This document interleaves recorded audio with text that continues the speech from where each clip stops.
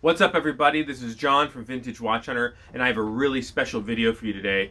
I've been working for quite a while now on my Etsy keyword analyzer, and I really want to help you guys generate more revenue from your Etsy stores using my analyzer tool. So what we're going to do is we're going to go over how you can generate more revenue on Etsy by using the search query results that Etsy provides for every seller on their platform. Now, unfortunately, Etsy does not allow you to have any way to analyze this information, so that's where the analyzer comes in that I made. And what we'll do is we're going to look at the analyzer today. We'll look at all the parts of the analyzer, how to use it, and then how to take that information, take that data, and turn it into a way to increase your revenue on Etsy.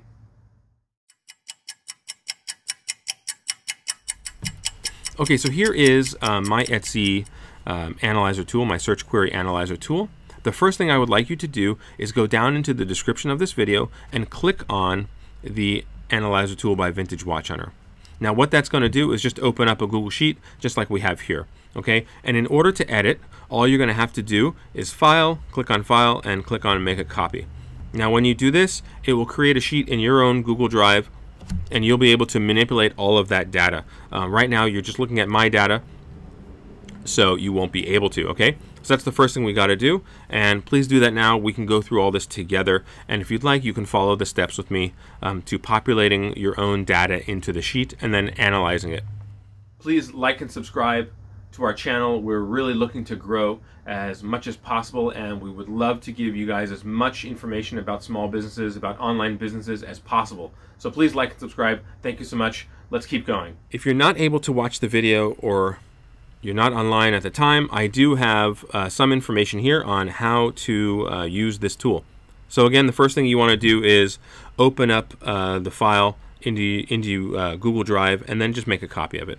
And when you do that, you'll have all of the information for yourself that you can edit and make your own. So this keyword analyzer, it is going to increase the impressions, or hopefully help you increase the impressions on your listings, increase the click ratio on your listings, and raise your position on your listings. Now, if you do this with my golden searches, I know that you are going to increase your sales and increase your revenue. Okay, so when you do get to the sheet, what you're going to have to do is I would first add in your total listings. If you don't have a total listings here, right, this is all going to go away. All that information is going to go away because you need to have your number of listings so that we can figure out all of your metrics. So just make sure you have the number of listings in there, and everything should work just fine. And then I've also put out a section here for dates, so you know what dates you're analyzing. Okay, so again, we are trying to isolate our golden searches. These are searches that you can increase your performance of those searches. And so I have just some tips for you real quick. Make sure you do not edit my 3 columns here for the click ratio, the percentage of listings, and the golden searches, okay? Because these cells have formulas in them. So if you delete the formula from the cell, you won't be able to generate all of the data that we're going to drive this analyzer with. So make sure you don't delete any of this. You're not going to really need it anyway. Once you put in your information in these cells, all of the information over here on the right is going to populate automatically. So you don't have to worry about that. The next one is make sure you have everything sorted by impressions, and you want to really just analyze the top 20 or 30 impressions. I think anything up to 200 impressions a month, right? So that's a couple searches a day. That could increase your sales percentages by quite a bit. And the last thing, make sure you try and analyze this in some interval, all right? And if you want to do it every month, do it every month. If you want to do it every week, do it every week. Whatever it is, just be consistent. So we'll take a look at the keyword analyzer first, then we'll go to Etsy and we will figure out how to move your query analytics or search results to our analyzer here. So what I have is just a list in different columns of all the different attributes that you will find on Etsy. So the first one is the search query, the keywords.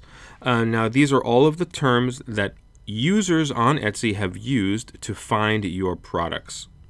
These are really, really important, okay? The next column over are your impressions. Now this is the number of times your listing has appeared in an organic search. So that does not mean they've clicked on your picture or your photo, nothing like that. It just means that they went to a page where one of your products appeared. Next one is your position. Now this is the position where your item is located on Etsy in that given search. And what I found out is that there are about 70 to 75 listings per page on Etsy. So if you're within 1 to 75, that means you're going to show up on the first page, 75 to 100, second page, so on and so forth. You get it. Okay, this one's really important. This column is for visits. So we'll just highlight this. Actually, we'll start highlighting these. So this is for visits. This is the number of customers that saw your item in a search result and clicked on your photo.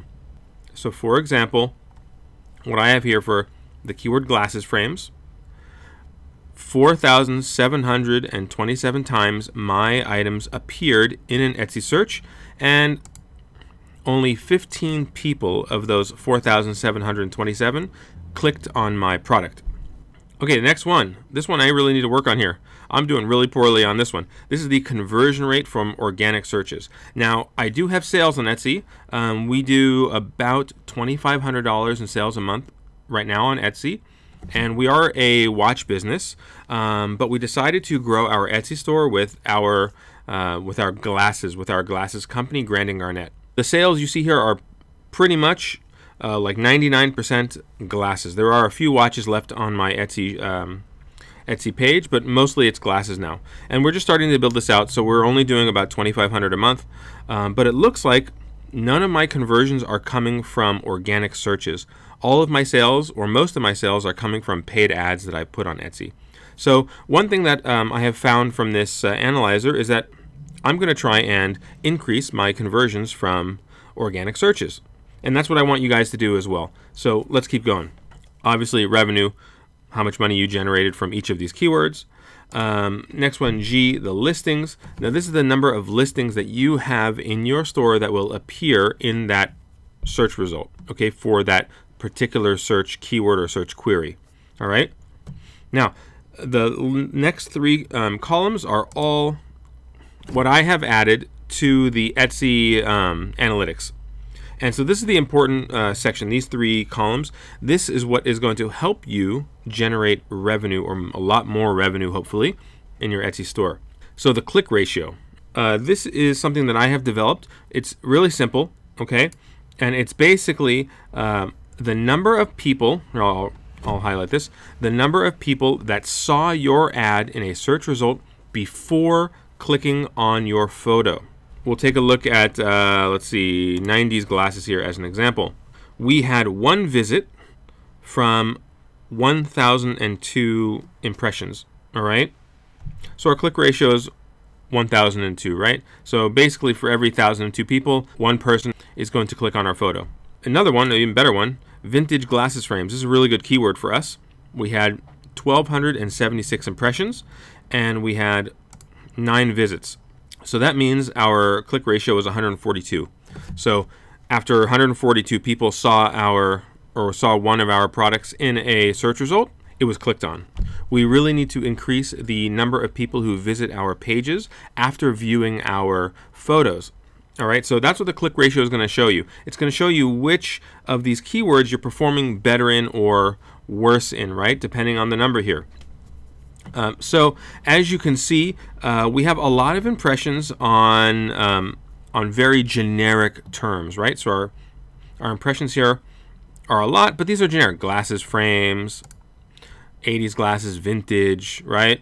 Now we want to find ways that we can generate more visits from our impressions. And as you can see, if you scroll down, I put a lot of my keywords in here. As you can see, the lower we go, right, the more specific the keyword gets, and the more clicks that we do generate from that, or the click ratio is better, right? So in all of these keyword searches, you'll see, for example, thick frames, right? In this one, we only had 47 people actually search for thick frames on Etsy. However, 2 of those 47 did find our product and click in, right? They wanted to see what we had for sale. So that means 1 of every 24 people that viewed that listing is going to click on our item. So that's a really, really good click ratio, I think. However, not many people are going to search for these terms, right? All these terms down here are in the blue. I made blue anything a click ratio less than 50, right? So all of these super, super specific keywords, yeah, you're going to get a really good click ratio, but you're not going to have many people coming to your store or to your product pages. And what we want to make sure to do is bring as many people to our product pages as we possibly can.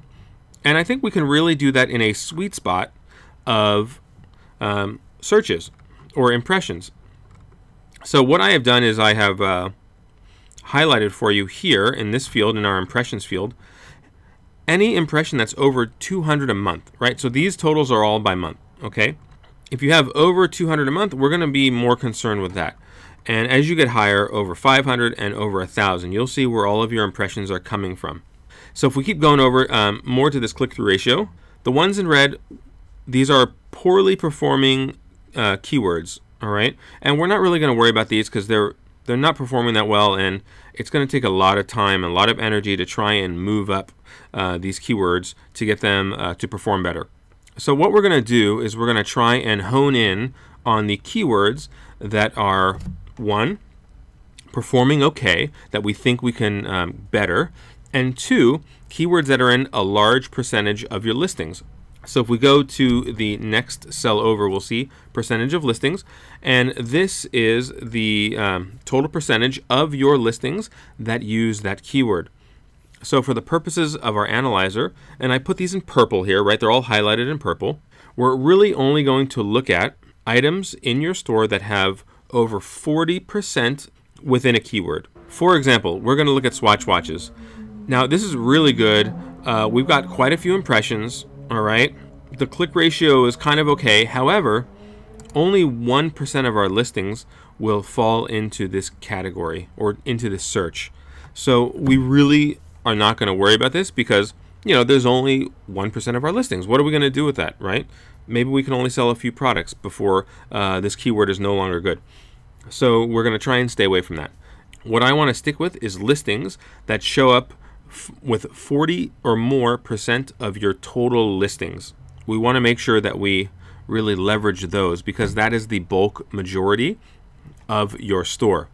So that is the percentage of listings column. And the last one is the golden searches. Now these are the keywords that I have decided that I want to focus my energy on.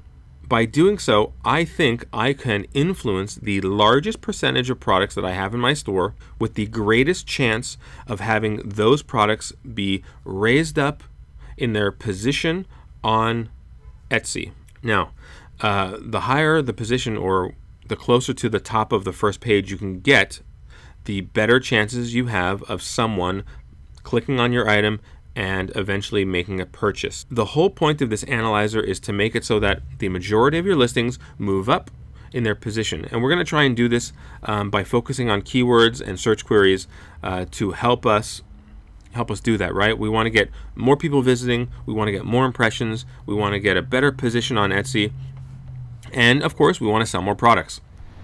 We got a surprise ending for this one, folks. Got a little too long, so we're going to separate this into a few different parts. So in the next video, we are going to take your analytics from your Etsy page, stick them in the analyzer, and see what data we can come up with.